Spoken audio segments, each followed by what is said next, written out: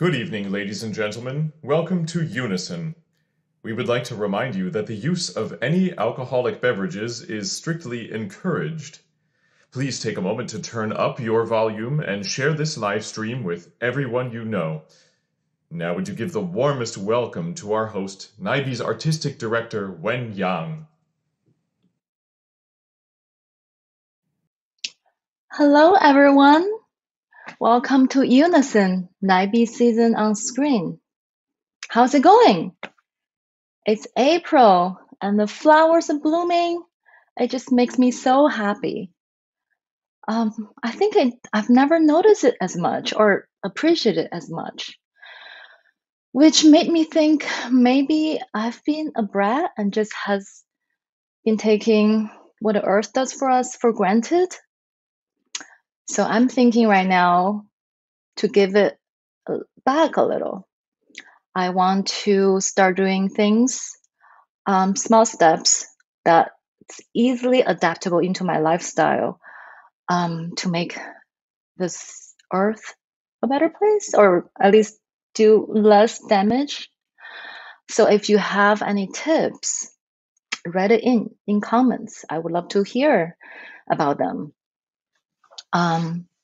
So for a while now, I've been trying not to order as much stuff online, or also just try buying less in general, less consuming less goods.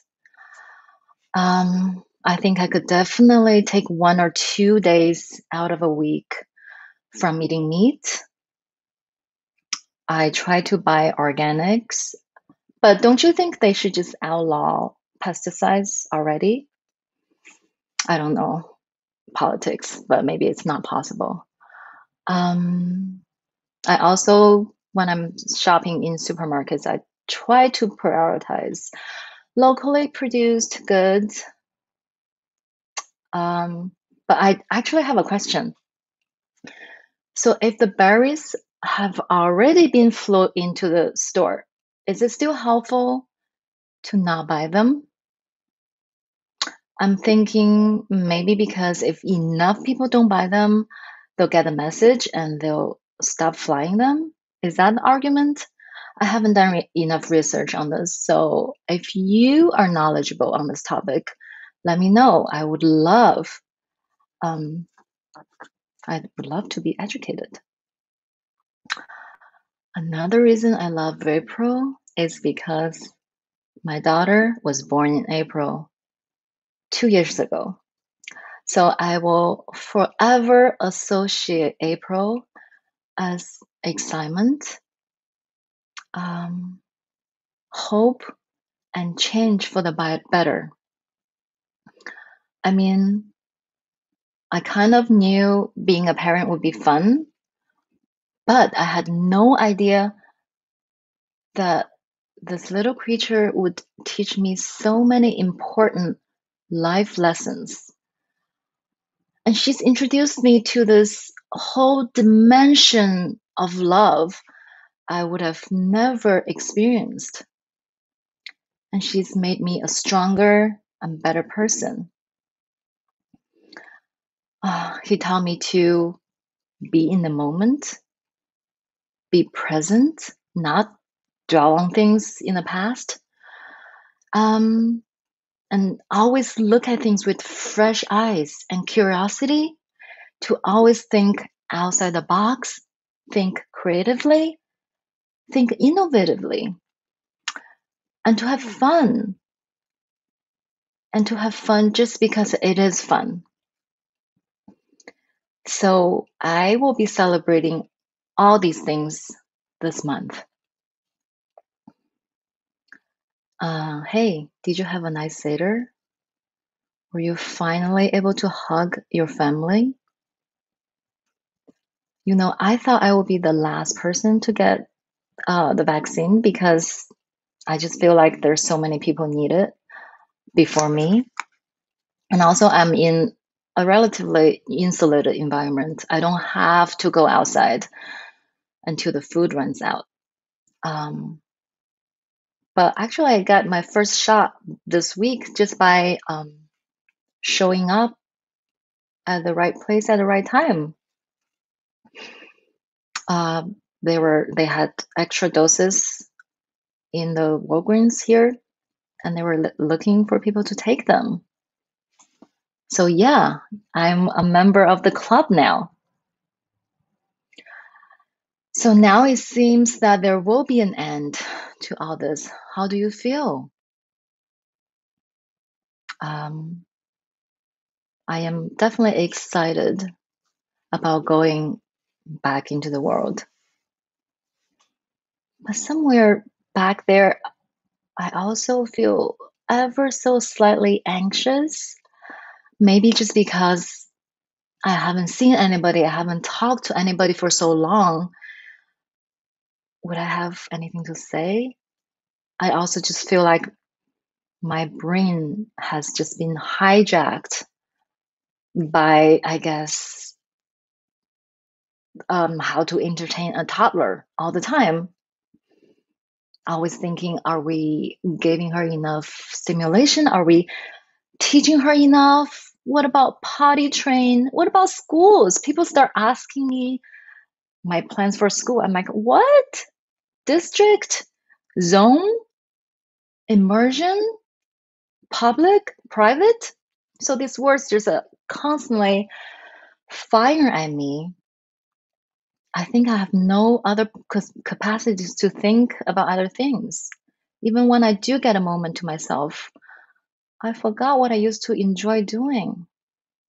But I am excited. I am excited to going back to be with other humans, no doubt. So today we're going to share my personal favorite out of the 6 cello suites. Number 4 in E flat major.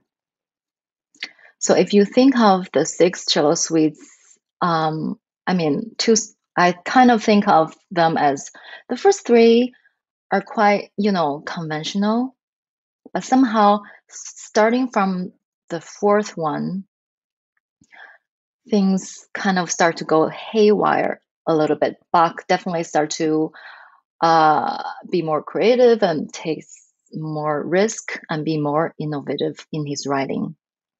So this one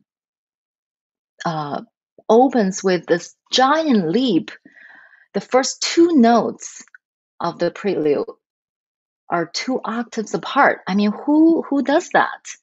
I think Bach just wants us to know that we're in for drama.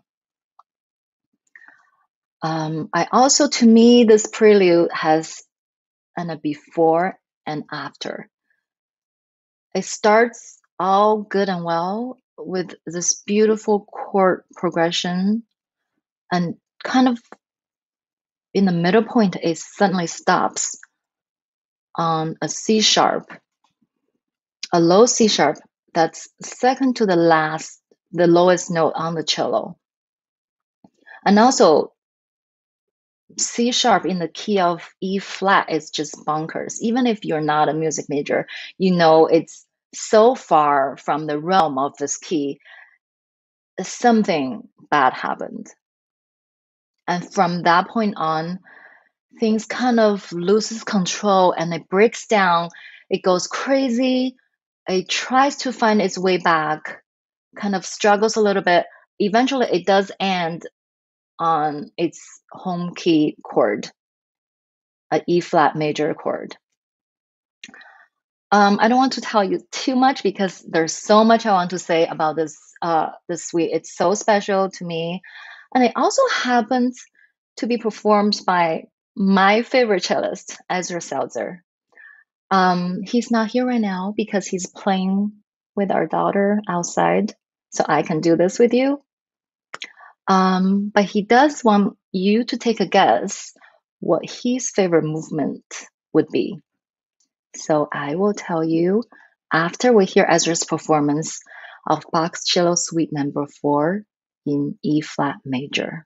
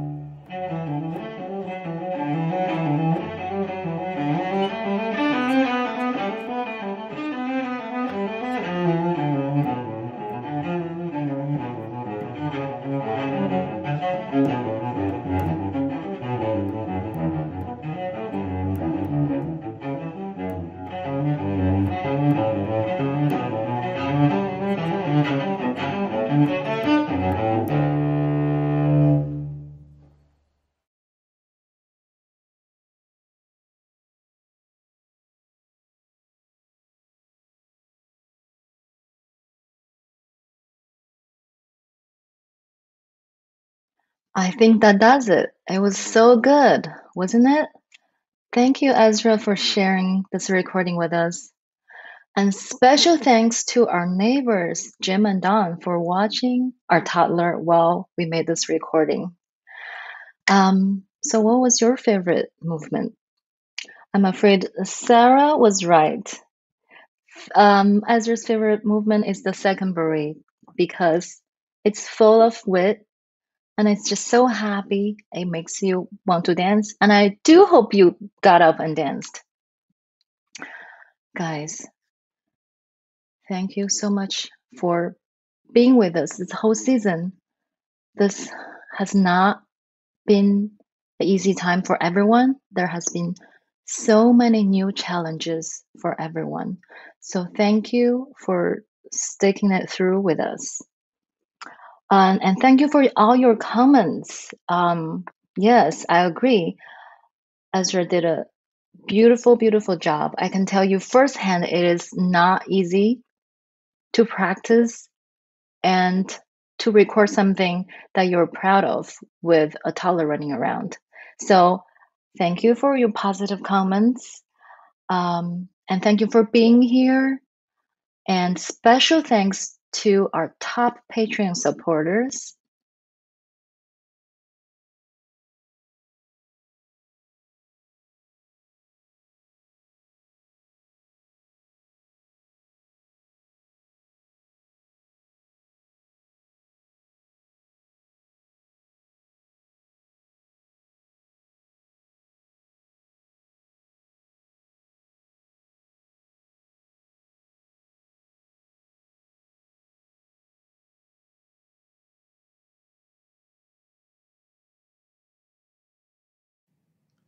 Good evening, ladies and gentlemen. Welcome to UNISON. Sorry, I was trying to control my computer and it got away from me.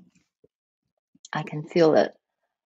Exciting things are happening. So do keep following us to find out what's coming up with NIBE. And do keep writing to me. Your words and thoughts mean so much to us. And stay well. We're getting through this. I know it. So happy Easter, happy Mother's Day, and happy 4th of July. I can't wait to see you face to face. This has been NIBE Unison.